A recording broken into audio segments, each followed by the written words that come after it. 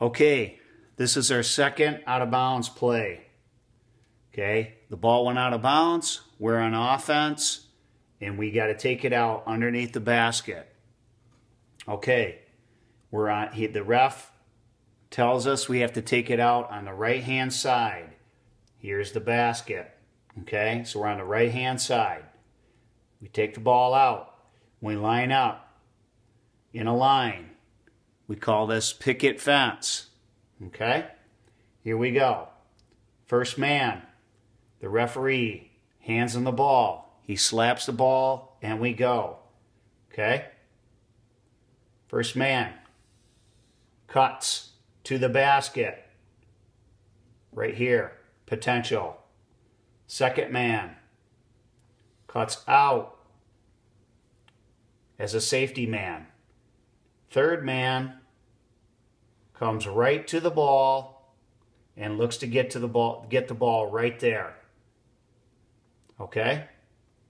Fourth man is our safety man who pops all the way back. You may have to throw the ball all the way into the back court for him to get it.